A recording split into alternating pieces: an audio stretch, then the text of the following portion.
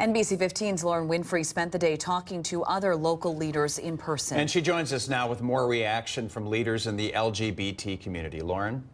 John and Lee, those a part of the LGBT community here in Madison say yesterday's mass shooting is a reminder of the kind of hatred that still exists in this country.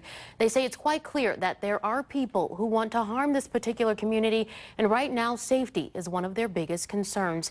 And now they're turning their attention to the work that needs to be done moving forward. This is Pride Month for the LGBT community, but here in Madison, the community will celebrate with a parade and rally in August.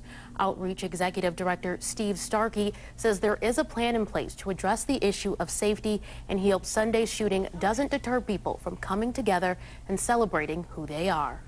We work with the Madison Police Department and have a number of officers. We've also worked with the Capitol Police, and so try to have as good of security and crowd protection as we possibly can, and have emergency plans in place.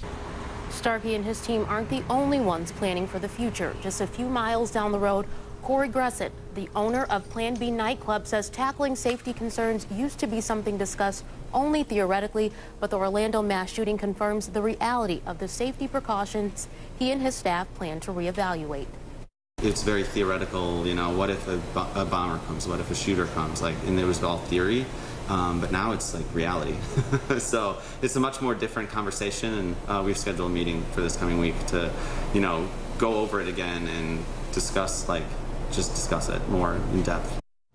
Now, the South Central Wisconsin LGBT Community Center tells me there will be a vigil tonight. It's planned for 7 o'clock at the Capitol near the top of East Washington.